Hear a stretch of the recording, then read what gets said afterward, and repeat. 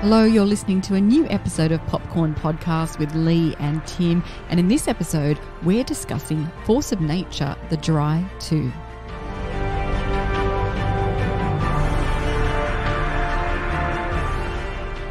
I'm Timmy Fland, movie buff. And I'm Leigh Livingstone, entertainment journalist. And we love to talk movies, in this case an Australian film, in Force of Nature, The Dry 2, which is about 5 women who take part in a corporate hiking retreat, but only 4 come out on the other side. Federal Agents Aaron Falk and Carmen Cooper head deep into the Victorian mountain ranges to investigate in the hopes of finding their whistleblowing informant, Alice, alive. Force of Nature, The Dry 2 is written and directed by Robert Connolly, based on the book by Jane Harper. The film stars Bana, Anna Torv, Deborra-Lee Furness, Robin McKenzie, Sisi Stringer, Lucy Ansell, Jacqueline McKenzie and Richard Roxburgh. Right, Tim, where do we begin with this one? Because it has a lot to live up to, this sequel, considering I gave The Dry 5 popcorn kernels. Yes, we were talking about this because we were just reflecting on the time that's passed and, you know, with The Dry, which we both absolutely loved. And I think not only was it a 5 out of 5 for you, but I think it was your first 5 out of 5 on the podcast. I think you might be right. There you go. And it's one of the best Aussie films released in years, The Dry. It was a brilliant adaptation of Jane Harper's novel, and it got Aussies back in the cinemas right after COVID-19. It was an invitation to get out and enjoy cinema once again. So there's a lot to celebrate about The Dry. Absolutely. And the story is really tight. It's almost like a Yellow Jackets meet Lord of the Flies kind of situation. But instead of crashing somewhere in the remote wilderness, these women are sabotaged by someone's self-serving arrogance, I guess you could say. I mean, the stakes are immediately high in this one because it sets it up really nicely where an informant goes missing, Alice, like we mentioned at the top of the episode, on a wilderness retreat, and where danger isn't only limited to the unpredictability of nature, but that of our nature as humans. So there's so much compelling drama and subtext to this movie that peppers throughout. The slow unraveling of the truth is really something to behold and keeps you on the edge of your seat. Yeah, they tease out the twists and turns to keep you right there on the edge of that seat throughout the whole film. It's very well crafted. I have one little criticism. Go on. Where is Aaron Falk's girlfriend? His old mate from his hometown, Genevieve O'Reilly. They had that incredible chemistry in the first film. They really did. You know, I didn't even know that was missing. That's a really good question because in your conversation with Robert Connolly and Bana in the interview that you did, which is available to listen to now, friends, and you can watch on our YouTube channel, you do ask what's the timeline between The Dry and Force of Nature, and they said it's about 6 months. Yeah. So does he even mention his girlfriend in the film at all? I don't think so. They did really want to make this one feel like a standalone film where you don't have to have seen The Dry to be able to pick it up. But if you haven't, you really should. We highly recommend it. But I would have liked to have seen more of Aaron Falk and who he is now. You know, we established his trauma and the things that he was dealing with in the first film. And we once again flash back to some tense times in this one of his childhood, as we did with the first. It's structurally very similar to the first film. Yes. But we've met him now and we want to go further in his character development. That is a good point because this is where it leads to my small criticism of Force of Nature was around the character of Aaron Falk and the discovery that the film chooses to focus on. I agree. I wanted to explore more of Aaron Falk now, and they didn't really go there. They took us back to the past as Aaron Falk as a boy because the film does really beautifully marry the non-linear structure of this story. It jumps between multiple sort of timelines and stories. And I struggled to find the real relevance and impact of that experience of him as a boy with his mother and father trekking through the Victorian mountains. How did you connect with that subplot for the film? As that evolved and it came to its conclusion, I did kind of go, well, what was the point of that one? Yeah. Yeah.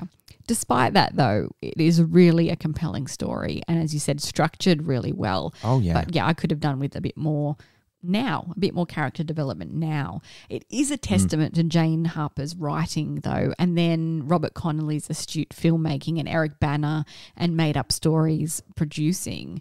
This filmmaking team have come together so cohesively once again, and they work together so well, and it just shows on the screen and the product that they produce. They're working towards the same goal and with good material, and that just makes a good film. Absolutely. It's trusting and leaning on a really solid source material, and then also casting perfectly as well. And then with the skill of Robert Connolly in leaning into that juxtaposition between what nature offers and reveals and then what the nature and humanity reveals in people and the dynamic of the group that you mentioned earlier in the episode. It's so good. He is such an acute director that wants to deliver something visual and spectacular, but then something deeply intimate when it comes to character as well, and keeps you on the edge of your seat to know, okay, what is the truth here? And as it unravels, you get really excited about piecing it all together. Can I ask you, as you know and the listener knows, I can never pick a plot twist or where it might be headed, and I quite like that about myself, that I don't really have that foresight. I'm actually very comfortable with it. Did you see some of these twists and turns happen and maybe ultimately the truth at the end? What was that experience like for you? No, I didn't pick it. And I really enjoyed bouncing between each of the characters, going, oh yeah, it was them. It was definitely them. It was definitely them because of this, this and this. And then going, oh, no, it's definitely this person because of this, this and this. And then at one point I actually thought the whole situation unraveled through a series of just unfortunate circumstances. Right. Yes. They made you believe that way further into the story than you anticipated, and then boom, it's like, okay.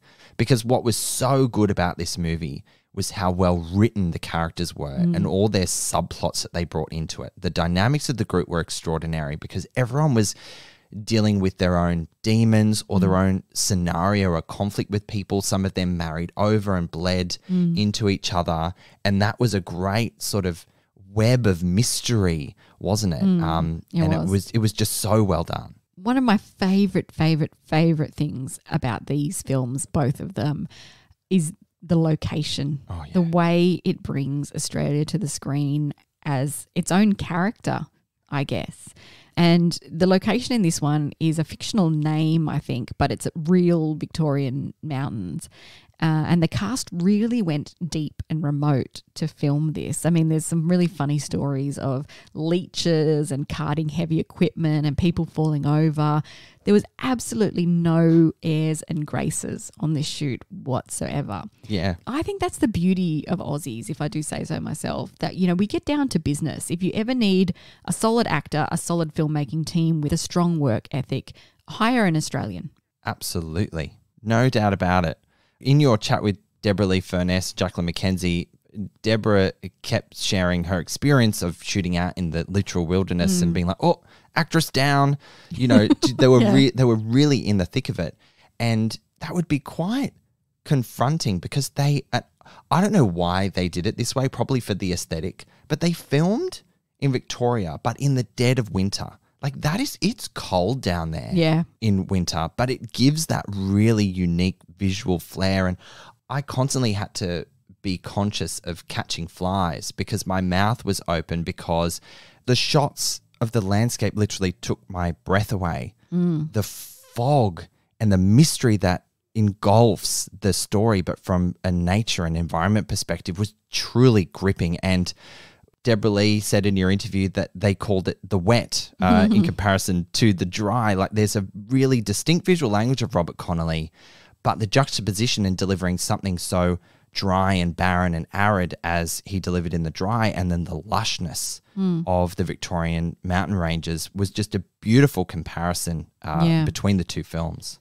And making them both look so stunning for their different uniqueness. Absolutely. Yeah. Because it offers unpredictability, nature, that force of nature. Well, there's the title, just throwing that in there. It is quite considerate, and you can never underestimate the power of your environment, but also what that invites is for like the truth in humanity to be, unearthed, like that tension, and to put them in stressful environments just sort of unearths all this unspoken word until that moment. Oh, so beautifully said, Tim. You know what I really love too is that unique Australian sound, like the birds warbling, the trickle of the water, bugs making noises, spiders spidering. Oh, God, I can't even talk about spiders. Yeah. Stefan Duccio did the first film, and he is just the master of capturing the beauty and uniqueness of Australia on the screen. This one is Andrew Commas, who did Blueback with Eric Bana and Robert Connolly. He did High Ground. He's done Baby Teeth. So he's no stranger to that Australian landscape either, and Australian dramas. Really, really talented cinematographer. What a gorgeous list of films, and then the unique visual language of all of them, use of colours and space. Baby Teeth comes to mind as a really, really great Australian film where the cinematography really popped.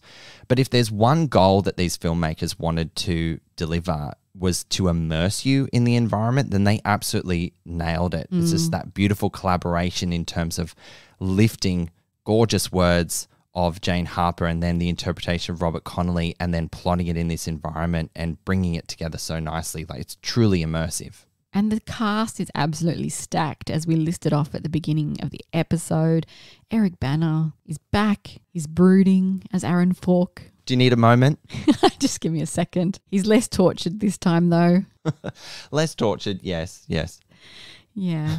As I said, I got to sit down in front of this known handsome man and have a chat with him again for the fourth time in my career. And it was such a hardship. That's very impressive, Leigh. And I'm sure you were kicking and screaming to go into that press junket the other week. I was like, if I have to, sure. Yeah, I was away, so I couldn't join you, sadly. But that you were like, yep, good, get on with the job. It's just me and Bana once again. Me and Bana once again. Don't mind me. Yep.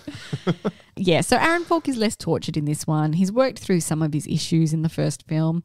Now he's just mostly dealing with the personal guilt of putting his informant in danger and the ethics of that. Yeah, he feels so responsible for Alice's plight because his relationship with the land is played out in the subplot as him as a child. Like, he knows how dangerous it is, but he also knows the danger that she's in as a person, given what he had and Carmen, his fellow detective, had tasked her with to uncover and reveal. So there's a lot of sort of layers to that guilt. But Aaron Falk is the hero we all need, isn't he? He doesn't need flashy cars. He doesn't need action sequences. He's just doing his job and he looks good doing it. Tom Cruise couldn't pull off Aaron Falk. No. Because he would be climbing trees and flying with the bats in the wilderness. Yeah. It'd go a totally different direction. Exactly.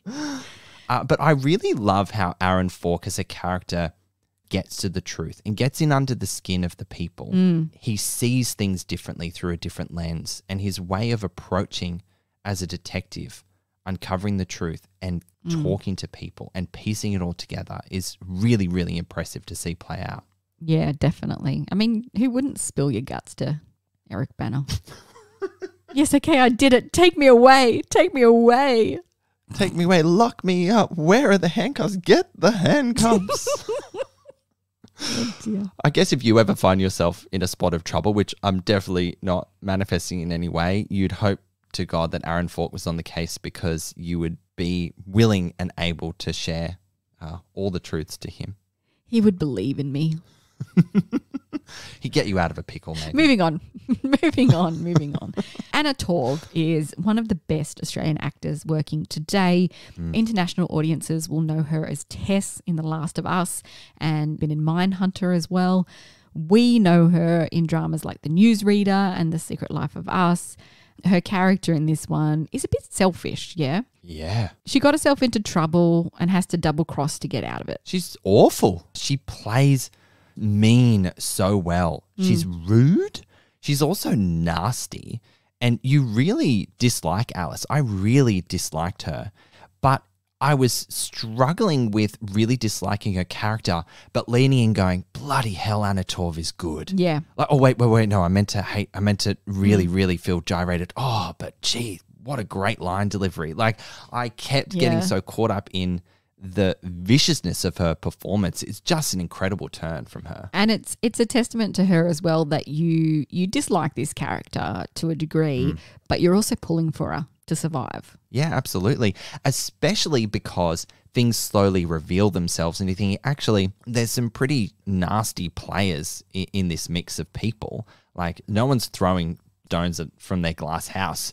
Do you know what I mean? It doesn't necessarily make Alice look like a shining light, but you are sort of challenged to walk that moral tightrope, aren't you? Deborra-Lee Furness, it's so exciting to see her back in front of the camera. She's a busy woman behind the scenes. She's campaigning for causes. She's looking after her family. Now she's stepping into the set lighting once again and dealing with leeches and delivering a powerhouse performance despite all the danger that Robert Connolly and Eric Bana have put her in. You almost wonder whether the actors were aware of what they'd signed up for. But again, it just goes back to your point that Aussies just get in, get on, get off, get out and deliver a really good product. Yeah. And she definitely does here. Her character, she's tough, she's formidable, she's strong. She stood her ground and was confronted with a lot of conflict. And she's kind of almost that leader of the group.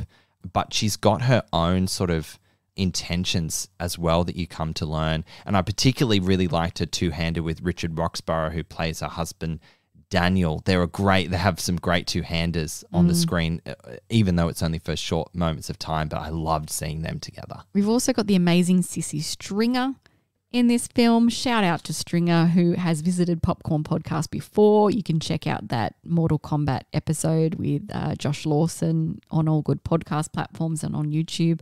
Her star is seriously on the rise. Like, watch out, world. I loved her in this movie. She plays quite a pivotal role and she's got one of the most complicated characters on paper and she's just so gripping. I totally agree. Her star is on the rise and I can't wait to see what she does next. She absolutely nails it in this. Yeah, her character has a bit of a shady past and she's hiding some secrets. So you wonder about her intentions and her dynamics with her sister, played by Lucy Ansell.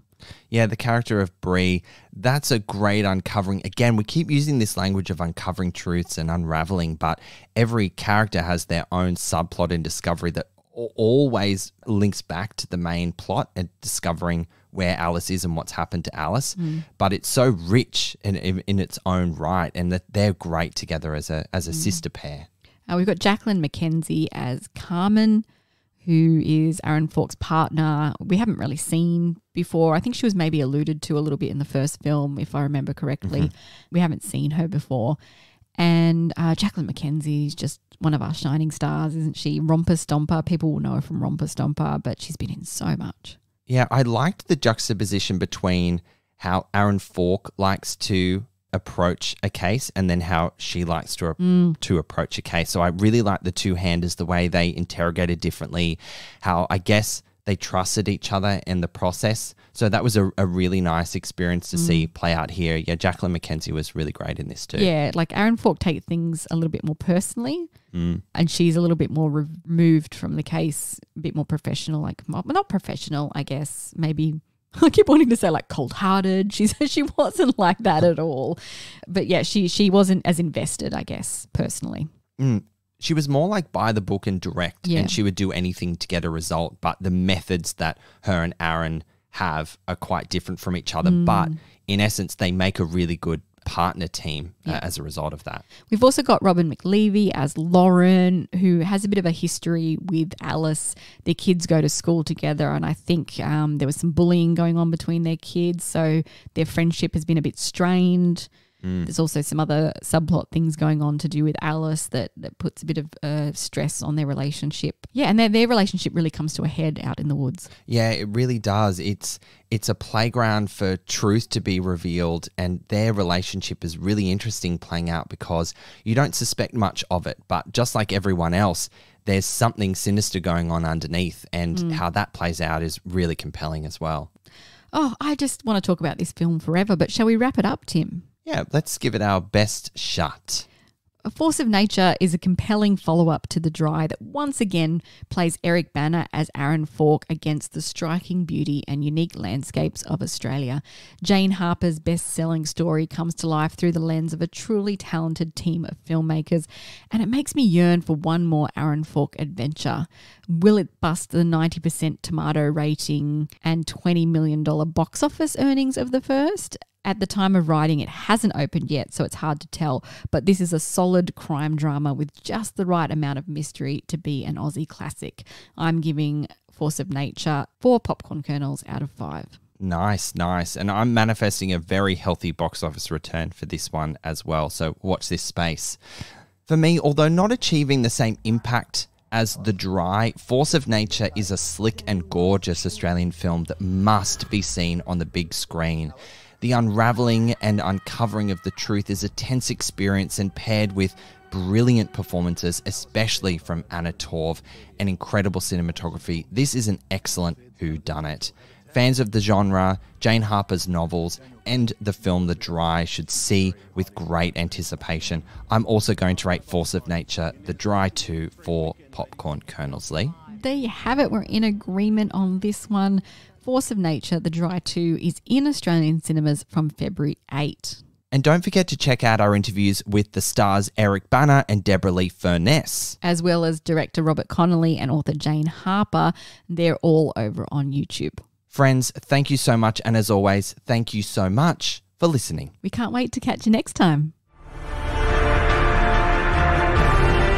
Come and join in the conversation. You can like us on Facebook and follow us on Instagram at Popcorn Podcast.